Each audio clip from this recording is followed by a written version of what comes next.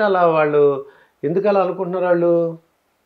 అంటే అప్పుడే పెళ్లి వద్దు అంటున్నారు. అది నాకు చాలా ఆశ్చర్యంగా ఉంది. అవునవును. మీరు ఆ ఏజ్ లో ఉన్నందుకు ఇప్పుడు అన్నయ్య గారు కూడా వద్దు అంటున్నాడు అప్పుడే. అంటే అప్పుడు ఎట్లుంటుండే అంటే ఇక అయిపోవాలి, చేసేసుకోవాలి. ఆడపిల్ల కూడా 25 ఏళ్ళు వస్తానే ఇక అయిపోయింది నా ఏజ్ అని ఫిక్స్ అవుతుండే.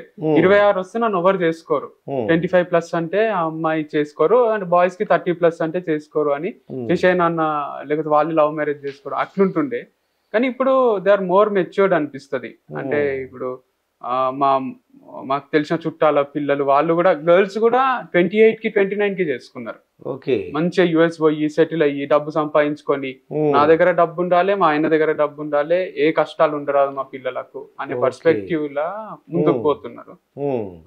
బాయ్స్ కూడా అంతే, మంచి సెటిల్ అయినా కూడా చేసుకోవచ్చు కదా, తొందర ఏముంది, మంచి ఫ్రెండ్స్ తోని క్యాజువల్ గా ఉండొచ్చు కదా అని మోస్ట్ ఆఫ్ దెమ్ ఆ పర్స్పెక్టివ్ లో ఉన్నారు. అంటే నాకేమో చేసుకోబుద్ధి అయింది, ఇంకా లేట్ చేయబుద్ధి కావాలి, అంటే డబ్బు కూడా ఉంది మాకు సరిపడా బతకనీకే అనిపించింది, అందుకు చేసేయమన్నా.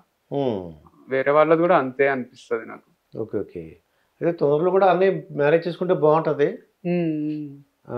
చూద్దాం. అంటే ఇంకో రీజన్ కూడా అంటే డివోర్స్ కేసెస్ కూడా ఎక్కువనే ఉన్నాయి. అది కూడా ఇప్పుడు వాళ్ళ చుట్టాలల్లో చూస్తారు, యుఎస్ పోతారు, హ్యాపీగా ఉన్నట్టు అనిపిస్తుంది బయటికి. వాళ్ళు ఏదో ఒక రోజు లేదు మేము ఇక విడిపోదాం అనుకుంటున్నాము అని అమ్మా నాన్నకి చెప్పడం, అది వీళ్ళకి తెలియడం పిల్లలకు, అరే మా బావ లైఫ్ బాలే, మా అక్క లైఫ్ బాలే, మా అన్న లైఫ్ బాలే, వీళ్ళు ఎవ్వరు లైఫ్ బాలేనప్పుడు నేను పెళ్లి చేసుకుని మళ్ళీ కష్టాలకు ఎందుకు పోవాలి, హాయిగా ఇట్లనే ఉందాము అనే పర్స్పెక్టివ్ కూడా ఉంది యూత్ లో. అందుకే వద్దు, బ్యాచులర్ లైఫే బెస్ట్ అనే ఫీలింగ్ ఉన్నారు. అది మీ ఇద్దరిని ఎవరన్నా ప్రముఖులు, అంటే మీ మ్యారేజ్ అయిన తర్వాత ప్రముఖులు ఎవరన్నా మిమ్మల్ని గుర్తించి లేదంటే పలకరించడం కానీ, మెసేజ్ పెట్టడం కానీ, ట్వీట్ చేయడం కానీ అలాగేమన్నా చేశారా? అన్న ప్రముఖులు ఎవరన్నా, అంటే సెలబ్రిటీస్, సినిమా యాక్టర్లు కానీ, అయితే ప్రముఖులు యూట్యూబర్లు కానీ? అవును, రఘు మాస్టర్ గారు ఒకసారి మాట్లాడిండ్రు. ఫస్ట్ లో మేము ఇవి హనీ అవి అమ్మేటప్పుడు, అప్పుడు ఫార్మింగ్ చేసేటప్పుడు బాగా చేస్తున్నారు అని, మీ దగ్గర గీ దొరుకుతుందా అని అడిగిండ్రు. Okay okay. Rakesh master, Raghu master, dance master Raghu master. And Vishwaksen గారు కూడా ఒకసారి మెసేజ్ చేసిండ్రు, హనీబీ ట్రైనింగ్ ఎక్కడ ఇస్తారు, హనీబీ గురించి ఏదో తెలుసుకోవాలని ఉంది అని చేసిండ్రు అట్లా. అండ్ మొన్న మా షాప్ లో చెప్తున్నారు, అంటే ఆయన చెప్పింది ఎంతవరకు నిజమో కాదో తెలియదు, ఒక డ్రైవర్ లేకపోతే వాళ్ళ అసిస్టెంట్ ఎవరు వచ్చిండ్రు, మా దగ్గర గీ తీసుకున్నారు షాప్ లో. ఎవరు మీరు ఇంతగానం తీసుకుంటున్నారు, 5-6 కిలోలు ఏమో తీసుకున్నారు, 11 kgs ఒకటేసారి పేమెంట్ ది మెసేజ్ వచ్చింది. అంటే ఒక డే పేమెంట్ అంతా ఒకటే మెసేజ్ లో రావడం నాకు షాకింగ్ అనిపించింది. ఏం జరుగుతుంది షాప్ లో అంటే, లేదు విజేంద్ర వర్మ గారి వాళ్ళ పర్సన్ అంట, వాళ్ళకి 11 kgs కావాలంట, అందరు 13 or 11. అంటే చాలా సంతోషం అయింది. అంటే వీళ్ళకు మేము రీచ్ అయినామా, ఎంతవరకు నిజమో కాదో తెలియదు, బట్ ఆయన చెప్పిన దాని ప్రకారం అయితే మాకు, అంటే వాళ్ళకి అబద్ధం చెప్పని పని లేదు,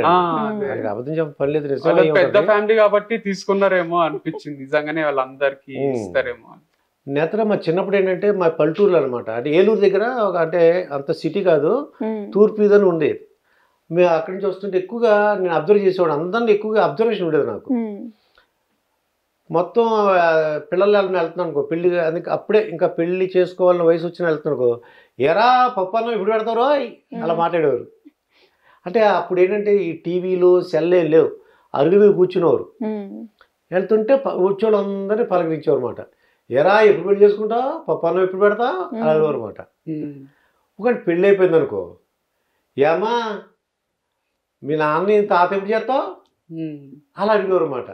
అలాగే మీ పిల్లలు ఏమన్నా పుట్టడం, అదే అలా ప్లానింగ్ ఏమైనా ఉందా లేకపోతే ఏంటి? అప్పుడు అదొకటే ఉంటుండే, పప్పన్నం, పిల్లలు, సింపుల్ లైఫ్ స్టైల్ ఉంటుండే కదా. ఇప్పుడు కొంచెం కష్టం అయిపోయింది, వాళ్ళని పెంచాలన్నా మన దగ్గర కొంచెం మనం ఏమన్నా సాధించాలి కదా. ఫస్ట్ వాళ్ళకి ఒక బెస్ట్ లైఫ్ స్టైల్ ఇవ్వాలన్నా, లేకపోతే ఫస్ట్ మనం ఏదైనా ప్రూవ్ చేసుకొని ఇది చేయడానికి టైం ఉండట్లేదు, మళ్ళీ పిల్లలు అది ఇది ఆ చాయిస్ అనిపిస్తుంది. ఏమో కనబుద్ధి అయ్యి అంత రిలాక్స్ ఉన్నప్పుడు కనాలేమో, ఇప్పుడైతే అవసరం లేదని అనిపిస్తుంది. ప్రస్తుతానికి లేదు. అంటే ఎన్ని జనరేషన్ పిల్లలందరూ కూడా మీ భావాలు వేరుగా ఉన్నాయి. అప్పుడు జనరేషన్ ఏంటంటే పెళ్ళైతే చాలు వెంటనే తాత అయిపోతాను, మామ అయిపోతాను అలా అనేవారు మాట. అందుకు నేను అడుగుతున్నాను, అదే మీరేంటి సెటిల్ అవ్వాలి, డబ్బులు డబ్బు అని కూడా కాదు, ఏమో ఇంకా మైండ్ సెట్ ఇంకా అంటే టైం కూడా వాళ్ళకి ఇవ్వాలి కదా. ఇప్పుడు మాకు ఈ కంపెనీకి ఫార్మింగ్ కి ఇవన్నిటికే టైం సరిపోతలేదు. ఇక మళ్ళీ పిల్లల్ని కానీ వాళ్ళకు ఏదో నార్మల్ ఇంటి దగ్గర స్కూల్ వేయడం కూడా కరెక్ట్ కాదేమో. అంటే కొన్ని మంచి ఇంటర్నేషనల్ స్కూల్స్ ఉంటాయి కదా, దాంట్లోనే మంచి హై లెవెల్ ఎడ్యుకేషన్ ఇస్తారేమో అనిపిస్తుంది నాకు. అంటే టీచర్స్ కూడా వెల్ ఎడ్యుకేటెడ్ ఉంటారు. అంటే వెయ్యగలిగే స్టేజ్ నుండి నువ్వు నార్మల్ స్కూల్ వేస్తే ఏమనిపించదు, కానీ నువ్వు వెయ్యలేక దీనికి వేస్తే వాడు జీవితాంతం నిన్ను అంటాడు పెద్ద అయినాక కూడా, నువ్వు నాకు మామూలు స్కూల్లో చదివించినావు, నాకు ఇంగ్లీష్ మంచి రాదు, మామూలు స్కూల్లో చదివించినావు అందుకే నా బతికిట్లుంది అని మనన్నే వేలెత్తి చూపిస్తాడు. ఆ పరిస్థితి ఉండరాదేమో అనిపిస్తుంది నాకు. అంటే నువ్వే సినిమాలో ఒక డైలాగ్ ఉంటది కదా, నేను 10వ మెట్టు వరకు ఎక్కిన 11వ మెట్టు నుంచి మొదలెట్టాలి నా కొడుకు అనుకోవాలి, కానీ మళ్ళీ వాడిని కూడా రిక్షా కొనుక్కొని వచ్చి నువ్వు కూడా మొదటి మెట్టు నుంచే మొదలెట్టరా అని స్టార్ట్ చేయరాదు అనరాదు. అంటే చాలా మంది ఏమంటారు అంటే నేను అన్ని కష్టాలు చూసినా నా కొడుకు కూడా అన్ని కష్టాలు చూడాలి, అయితేనే వాడు లైఫ్ తెలుసుకుంటాడు. అది కరెక్ట్ కాదని నా పాయింట్ ఆఫ్ వ్యూ. అంటే మనకి కొంచెమన్నా కంఫర్ట్ ఇవ్వగలగాలి మనం. అంటే బయట వరండాలో పండబెట్టి దోమలన్నీ కలిసి డెంగ్యూ వచ్చి హాస్పిటల్లో అడ్మిట్ చేయడం కన్నా ఇంట్లో దోమలు లేకుండా మెష్ అవి కొట్టించి హాయిగా పెంచడం కరెక్ట్ కదా. తర్వాత నేను ఒక ఇంటర్వ్యూలో చూసాను, నువ్వు కూడా ఏంటంటే మా అమ్మ నాన్న చూసిన తర్వాత నాకు మ్యారేజ్ చేసుకోవాలని అనిపించలేదు అన్నావు. నాకు అలా అనిపించింది, నాకు అలా అర్థమైంది. ఆ బిట్టి కట్ చేయమన్నా కట్ చేయలేదు నాకు. నేను కరెక్ట్గా అది పట్టుకున్నాను నేను. అంటే మమ్మీ డాడీ ఎప్పుడు అంటే కొద్దిగా ఫైటింగ్ లాగా మాట్లాడుకున్నావా ఏంటి? చిన్నప్పటి నుంచి కొంచెం డిస్టర్బెన్సెస్ వాళ్ళిద్దరికి, అందుకనే ఫిక్స్ అయినా పెళ్ళొద్దు అని, కానీ అట్లా ఏదో అయిపోయింది సడన్ గా. అంటే ఏంటి ఏం జరిగింది? అంటే జనరల్ గా ఏంటంటే మనస్పర్ధలు అంటే ఫైనాన్షియల్ గానా లేకపోతే ఎలా? ఫైనాన్షియల్ గానే ఎక్కువ డిస్టర్బ్ అయ్యిండు మా డాడీ. అట్లా ఇద్దరి మధ్యలో ఎక్కువ వాటి గురించి, అంటే అది లేక ఇంకేవేవో టాపిక్స్ మీద నుంచి, అంటే డబ్బున్నోళ్ళు మనం చిన్నగా చూడడం అట్లా డిస్టర్బ్ అయ్యి కొంచెం ఎక్కువ గొడవలు అవుతుంది. అదంతా నువ్వు చూసావు, చూడటం వల్ల ఇంకా నీకు నచ్చలేదు, నువ్వు కూడా మ్యారేజ్ చేసుకోకూడదని అనుకున్నావు. కానీ వంశీని చూసిన తర్వాత అంటే ఎవరి లైఫ్ లో ఉండేవే అనిపిస్తుంది. ఇప్పుడు మా మమ్మీ డాడీ కూడా కొట్లాడుకుంటుంటే, కానీ మా డాడీ ఎప్పుడు నన్ను పనికి పోయినప్పుడు కర్ణాటకలో వర్క్ చేసేటోడు, డాడీ సివిల్ కాంట్రాక్టర్ కొన్ని రోజులు. ఖచ్చితంగా లంచ్ టైమ్ లో ఫోన్ చేస్తుండే మా మమ్మీకి. ఒక్కొక్కసారి మేము ఎత్తి మాట్లాడుతుంటే ఒకసారి మమ్మీ, అంటే డైలీ 2 times, మార్నింగ్ ఒకసారి మళ్ళీ ఆఫ్టర్నూన్ ఈవినింగ్ కూడా చేసి మాట్లాడుతుంటే, అంటే వాళ్ళు ఎంత కొట్లాడుకున్నా వాళ్ళ ఇద్దరి మధ్యలో ప్రేమ ఉంటుండే. అందుకని నాకు లైఫ్ లో అన్ని కొట్లాటలు, మా ఇంట్లో కూడా డబ్బు కష్టాలు ఉన్నాయి, కొట్లాటలు ఉన్నాయి, అయితే కూడా పెళ్లి చేసుకోరాదు అని పడాలి. అరే వీళ్ళు మంచిగానే ఉంటారు, వీళ్ళకి ఒకరంటే ఒకరికి పిచ్చే ఉంది, ప్రేమ ఉంది అని తెలుస్తుంటది. అందుకు marriage life is beautiful life అని నాకు మైండ్ లో కూర్చుండిపోయింది. నేత్ర, ఇప్పుడు అరేంజ్డ్ మ్యారేజ్ బెస్ట్ అంటావా లేదంటే అంటే లవ్ మ్యారేజ్ బెటర్ అంటావా? విచ్ ఈజ్ బెటర్ నీ ఐడియా ప్రకారం, అంటే నీకున్న ఎక్స్పీరియన్స్ ప్రకారం? Love and arranged better. Love and arranged? Love and arrange అదేలా కూర్చుంది? అంటే ప్రేమించి పెద్దలకు చెప్పి చేసుకోవడం అంటే. ఓకే ఓకే, ప్రేమించి పెద్దలకు ఒప్పుకోకపోతే చెప్పకుండా చేసుకోవాలి, ఒప్పుకుంటే చెప్పి చెప్పకుండా. లవ్ అండ్ అరేంజ్డ్ అంటే వాళ్ళు ప్రేమిస్తారు, ఇంట్లో చెప్తారు, అది ఒప్పించాలి అంతేగా ఆత్మహత్యలు అటువంటి చేసుకోకూడదు. అయితే నేత్ర, మీ స్కూల్ విశేషాలు నేను తెలుసుకోవాలనుకున్నాను. అన్నయ్యని అడిగాను నేను, అసలు కథలు ఎలా స్టార్ట్ చేసావు కృష్ణ చైతన్య అని అడిగాను. చెప్పెడతాను, నాకు రీజన్ చెప్పాడు, నేను కూడా చెప్తాను. మీ స్కూల్ విశేషాలు ఏమైనా జ్ఞాపకం ఉన్నాయా అన్న? చదువులో అయితే మొద్దు, వీక్, పూర్ స్టూడెంట్. లాస్ట్ నుంచి కౌంట్ చేస్తే నేనే ఉంటా క్లాస్ లో. తెలుగు ఒక్కటి బాగా వస్తుండే సబ్జెక్ట్, మిగతా అన్ని ఫెయిల్. కానీ ఎట్లా మేనేజ్ చేసి 10th అయితే పాస్ అయినా కాపీ కొట్టి. అంటే గవర్నమెంట్ స్కూల్లో పడ్డా సెంటర్, నా ముందే టాపర్, మా క్లాస్ టాపర్. అట్లా మేనేజ్ చేసి కొంచెం బయటపడ్డా. Okay okay.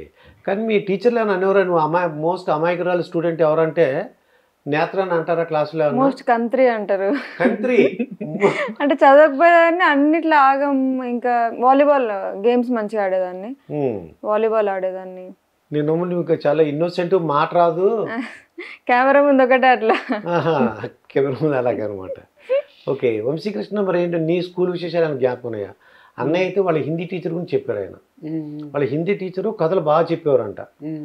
అది మైండ్లో పడి, అరే నేను సార్ లాగా నేను కూడా చెప్పాలి కథలు అని ఇంట్లో చెప్పడం స్టార్ట్ చేసి ఇంత పేరు వచ్చిందని చెప్తున్నాడు ఆయన. నాకు కాకినాడ నుంచి తాడిపల్లి నుంచి కూడా వాళ్ళు ఏమంటారంటే కృష్ణ చైతన్య రెడ్డి వంశీ వాళ్ళని మా స్కూల్ యానివర్సరీకి పిలవాలి, లేదంటే మా స్కూల్ ఫంక్షన్కి పిలవాలి, నువ్వు ఏం చేస్తావో మాకు తెలియదు అని అంటున్నారు వాళ్ళు. తప్పకుండా రా బాబు, నాకు పరిచయం ఉన్నారని చెప్పాను నేను. వీలుంటే మీరు బ్రదరు నేత్ర గారు అందరిని తీసుకెళ్తాను నేను తప్పకుండా, ఆ పేరెంట్స్ని అడ్రస్ చేయడానికి. మీ స్కూల్ విశేషాలను జ్ఞాపకం ఉన్నాయన్న? అంటే స్కూల్లో టీచర్ల కన్నా ఎక్కువ నాకు మా ఫాదరే టీచర్ అనిపిస్తాడు. అంటే మా డాడీ ఒక విషయం చెప్తాడు, అది చెప్తూనే ఉంటాడు. అంటే ఎంతసేపు అయినా అది ఇన్ డెప్త్ చెప్తాడు.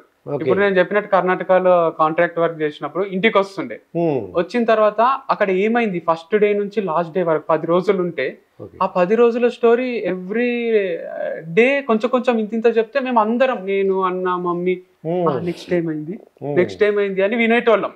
అది నాకు అంటే ముందు అర్థం కాలే. నాకు చాలా సార్లు ఇంటర్వ్యూలో కూడా అడిగిండ్రు, మీ తాతలు మీ ఫ్యామిలీలో బ్యాక్గ్రౌండ్ ఉందా, ఈ స్టోరీ టెల్లింగ్ ఏమన్నా ఎట్లొచ్చింది మీ ఇద్దరికి అంటే, నాకు మెల్లగా ఆలోచిస్తుంటే అర్థమవుతుంది డాడీ వల్లనే వచ్చింది మాకు. డాడీ ఎవరైనా ఇంటికి వస్తే కూడా వాళ్ళని మాట్లాడినాడు, మా డాడీ చెప్తూ ఉంటాడు. అంటే అది మాకు కొంచెం అలవాటైంది అనమాట. స్టోరీ టెల్లింగ్ అన్నది మా రక్తంలోనే ఉంది. అది అంటే నాన్నగారు కంటిన్యూస్ గా మాట్లాడడం వలన ఇలా చెప్తే మీరు ఇంట్రెస్ట్ గా వింటున్నారు, మనం కూడా చెప్పాలి, అందరూ వినాలి అంతే. కానీ ఒక్కటి నేర్చుకున్నాం, ఎప్పుడన్నా ఎక్కువ మాట్లాడుతూ ఉంటే కూడా అవతల వాళ్ళని మాట్లాడనీయకుండా వాళ్ళు ఇరిటేట్ అవుతారు, వాళ్ళ ఫేస్ లో ఫీలింగ్స్ గమనిస్తాం మేము. అందుకే క్లాస్ లో కూడా ఏ పాయింట్ ఎక్కడ ఆపాలో అక్కడ ఆపుతాం, ఆ పల్స్ తెలుసు మాకు. అందుకే ఈ రోజు స్టోరీ టెల్లింగ్ లా ఇంత పాపులర్ అయినాం అనిపిస్తుంది. మీరు కథలు చెప్తుంటే సడన్ గా ఆ క్లైమాక్స్ చెప్పిన వెంటనే క్లాప్స్ కొట్టేస్తారంట. అవును, విపరీతంగా. నిజమే. ఫస్ట్ లో అయితే నాకు క్లైమాక్స్ ఎట్లా చెప్పాలో తెలియకుండే, కరుణాకరన్ సినిమాలలో లాగా నేను అయిపోయింది కథ మీరే అర్థం చేసుకోండి నీతి అని క్లాస్ లో నుంచి వచ్చేస్తుంటే, అదే ఒక ట్రెండ్ అవుతుండే మా కాలేజ్ లో. ఏ కాలేజ్ అయితే సార్ జస్ట్ కథ చెప్తాడు, నీతి మనకే అర్థం చేసుకోమంటాడు, అయిపోయింది కథ. అది ఇక్కడికి నాది ఎండ్ అవుతుండే స్టోరీ. ఆ ఎండింగ్ క్లైమాక్స్ నీ ఇష్టం, ఎలా కావాలంటే అట్లా రాసుకో. అంటే ఒక్కొక్కరికి ఒక్కొక్కలాగా అర్థం అవుతుంది సినిమా అన్నట్టు. నేను బయటికి వచ్చేసి తర్వాత అర్థమైంది, ప్రతి ఒక్కరికి అర్థం కాదు పాపం, మనం చెప్పాలి ఏదో ఒక నీతి అని. అప్పటి నుంచి నీతి చెప్పడం స్టార్ట్ చేసి దాంట్లో నుంచి మీకు ఏం అర్థమని చెప్పి అలాగా చెప్తున్నారు అనమాట. అయితే నేత్ర, ఇప్పుడు అత్త మీ ఇద్దరే ఉంటున్నారు ఇంట్లో? ఇంట్లో ఇద్దరే ఉంటారు. మా బావమరిది ఉంటాడు. ఇప్పుడు రీసెంట్ గా మా తమ్ముడు వచ్చాడు. మరి అత్తగారు ఆడపడుచు గురించి ఆయన చెప్పగలవా? మీ అత్తగారి గురించి, మీ ఆడపడుచు గురించి. ఎక్కువగా అన్ని సంసారాల్లో గొడవలు ఎక్కడి నుంచి వస్తున్నాయంటే అత్తగారు ఆడపడుచు. అక్కడ ఎందుకు ఉండట్లేదు ఏమో కలిసి అంటే, మా ఆడపడిచే అని మొదలెడతారు. మా అత్తగారే వాళ్ళ అమ్మాయిని ఒకలాగా చేస్తుంది, నన్ను ఒకలాగా చూస్తుంది, నాకు ఇష్టం ఉండట్లేదు, నాకు గంజైన బెంజి కారైనా వద్దని వదులుకుంటా కానీ గంజైనా తాగుతాను కానీ మా అత్త దగ్గర ఉండను. బెంజ్ అక్కర్లేదు, మీ అత్తగారి దగ్గర ఉంటే బెంజ్ వస్తుంది, గంజైనా తాగుతుందంట, బయట ఉంటుందంట. ఏంటని అడిగాను. అడిగితే వాళ్ళ అమ్మాయిని ఒకలాగా, తను ఒకలాగా చూస్తుంది అంటది ఆ పాప.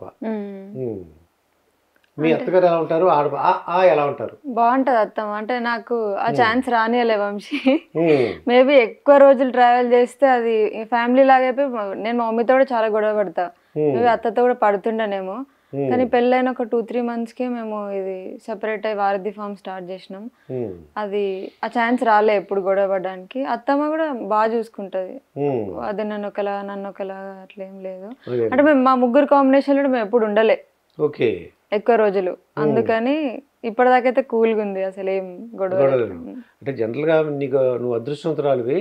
వాళ్ళు ఏంటంటే నువ్వు కూర్చున్నా అదిగో కాలు కాలేసి కూర్చుంది, లేకపోతే జుట్టు ఇలా వచ్చింది, తమ్ముడికి అన్ని పనులు చెప్పేస్తుంది, తను కూర్చుంటుంది, వీడు చిగుబట్టి తిరుగుతున్నాడు, ఈ పూర్వం మాటలు అనమాట. అంటే మా ఇంట్లో అంత పట్టించుకోరు అవన్నీ. నేత్ర ఫస్ట్ లో పెళ్ళైన కొత్తలో షార్ట్సే వేసుకుంటుండే ఇంట్లో.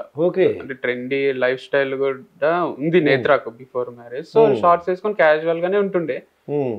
ఎవరన్నా ఫస్ట్ కోడలు అట్లా వేసుకొని తిరుగుతారా, అది ఇది ఎప్పుడు కూడా ఆ కోక్లాటలు కానీ ఆ టాపిక్ కానీ ఏం రా, కూల్ గా నార్మల్ గా ఎవరిని ఎక్కువ అంటే వాళ్ళ ఇష్టం వాళ్ళు ఉండని అన్నట్టే ఉంటుండే.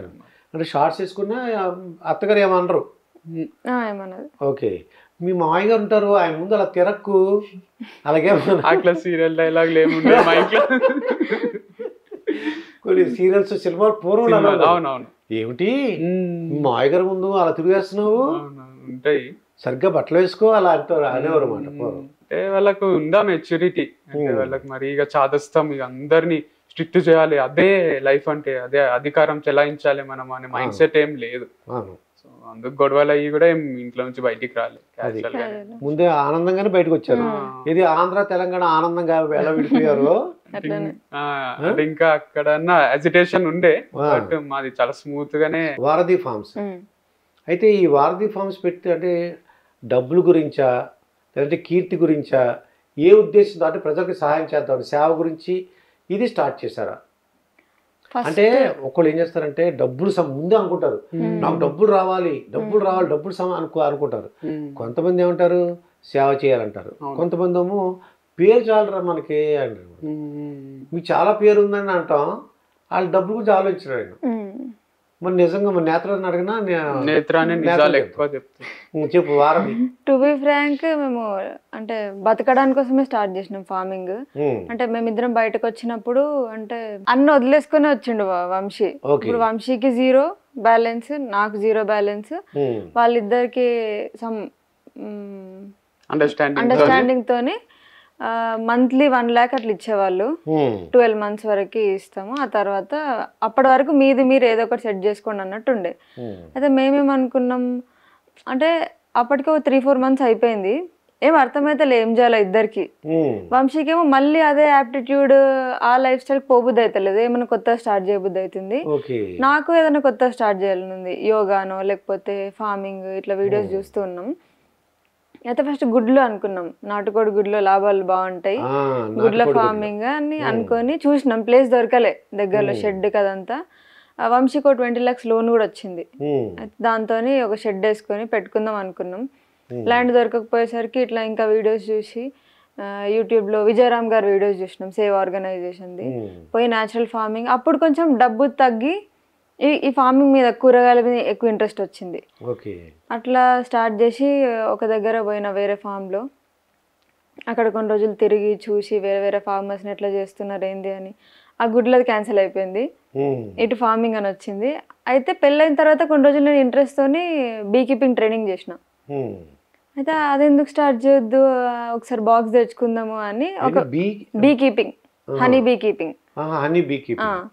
అయితే ఒక బాక్స్ తెచ్చుకున్నాం. ఆ బాక్స్ వీడియో పెట్టినా. అంటే ఫార్మింగ్ లోనే ఇప్పటికీ డబ్బు సంపాదన మీద ఇంట్రెస్ట్ కొంచెం పోయింది. అంటే దాని మీద ఫోకస్ చేయకుండా ఫస్ట్ అసలు ఫార్మింగ్ అంటే ఏంది నేర్చుకుందాం అనే టైంలో ఆ బీ బాక్స్ తెచ్చుకొని వీడియో పెడితే అందరు హనీ అడిగిండ్రు, మీ దగ్గర హనీ ఉందా అని. నాకు కాంటాక్ట్స్ ఉన్నాయి, ఫ్రెండ్స్ చేసే వాళ్ళు ఉన్నారు. అయితే అరే మనం ఎందుకు అమ్మకూడదు అని అట్లా అది మళ్ళీ బిజినెస్ లా మారింది. ఫార్మింగ్ నుంచి బిజినెస్ లా మారింది. అటు ఫార్మింగ్ నేర్చుకోకుండా అయిపోయింది నాకు. ఇటు హనీది ఎక్కువ సేల్స్ వచ్చి మంచి ప్రాఫిట్స్ వచ్చినాయి. అప్పుడు వారధి ఫార్మ్స్ అని స్టార్ట్ చేసి హనీ మళ్ళీ ఫార్మర్స్ని కలుస్తూ ఉంటాం. సో వాళ్ళ దగ్గర ఉన్న ప్రొడక్ట్స్ మా షాప్లో అమ్మడం అట్లా స్టార్ట్ అయ్యి మళ్ళీ ఇప్పుడు ఫార్మింగ్ మీద ఎక్కువ అవగాహన రావాలి అని ఫార్మర్స్ని ప్రమోట్ చేస్తున్నాం. సో ఎవరైనా ఆర్గానిక్ ఫార్మింగ్, న్యాచురల్ ఫార్మింగ్ చేసే వాళ్ళ దగ్గరికి వెళ్ళి వాళ్ళ అడ్రస్ చెప్పి వాళ్ళ కాంటాక్ట్ నెంబర్ ఇచ్చి డైరెక్ట్ కస్టమర్స్ వాళ్ళ దగ్గరనే కొనుక్కునేటట్టు చేస్తాం.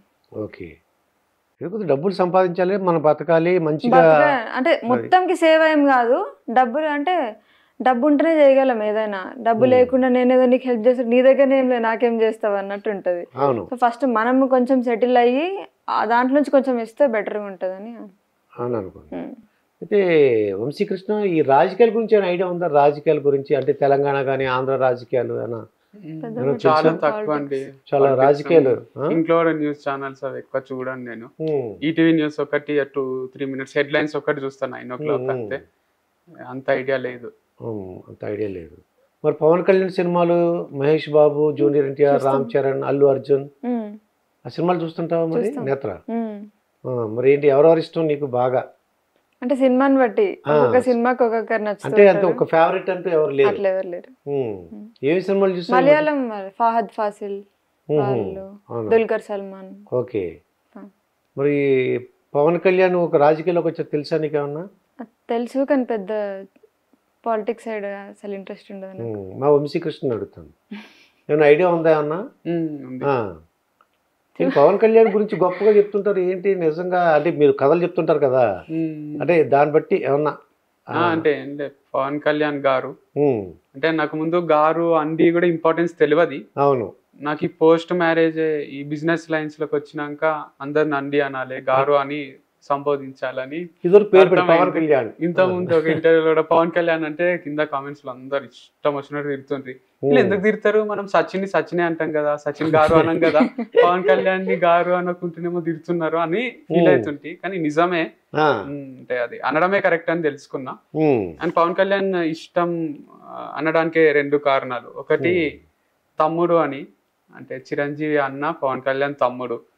అంటే అందరూ మీ అన్న మోటివేషన్లు ఉన్నాడు కాబట్టి నువ్వు వచ్చినవా, మీ అన్న తీసుకొచ్చిందా అది ఇది అంటే, నాకు అంటే రావద్దా నేను ఏంది, ఇప్పుడు చిరంజీవి ఉన్నాడు కదా అని పవన్ కళ్యాణ్ రాకుండా ఆగిపోలేదు కదా, ఇద్దరు ఉన్నారు కదా ఇండస్ట్రీలా, ఇద్దరు వాళ్ళకంటూ వాళ్ళ పేర్లు ఉన్నాయి. అట్లా నేను మా అన్న చిరంజీవి, నేను పవన్ కళ్యాణ్ అని ఫీల్ అవుతా అనమాట. సో అండ్ అదర్ రీజన్ ఏంటంటే పవన్ కళ్యాణ్ గారిది యాక్టింగ్ అది కూడా చాలా ఇష్టం, ఈజీ ఉంటది. తమ్ముడు తీసుకున్నా, తొలి ప్రేమ తీసుకున్నా మన ఇంట్లో మనిషిలాగా చేసేస్తాడు. అందుకే మన కాలేజ్ స్టూడెంట్స్ వాళ్ళు కూడా అంత ఫ్యాన్స్ ఉంటారేమో అనిపిస్తుంది. నాకు పాజిటివ్ అనిపిస్తుంది యాక్టింగ్ పరంగా గానీ, అండ్ తమ్ముడు అన్న ఒక రీజన్ వల్ల. రాజకీయాలు పెద్ద ఐడియా లేదండి. అంటే అక్కడ తెలుగుదేశం జనసేన కలుస్తున్నాయి, అలాగే వైసీపీకి వ్యతిరేకంగా అంటున్నారు వాళ్ళు. అదే ఆంధ్రప్రదేశ్ రాజకీయాలు. ఇక్కడైతే కాంగ్రెస్, బీజేపీ, నెక్స్ట్ బీఆర్ఎస్ తెలంగాణలో. బీఆర్ఎస్ అంటే కేసీఆర్ గారి పార్టీ. ఇప్పుడు ఆంధ్రప్రదేశ్ వైపు వెళ్ళామమ్మా నేత్ర? ఎక్కువ శాతం నేచురల్ ఫార్మర్స్ ఆంధ్రప్రదేశ్ లోనే ఉన్నారు. వెళ్తూ ఉంటాం.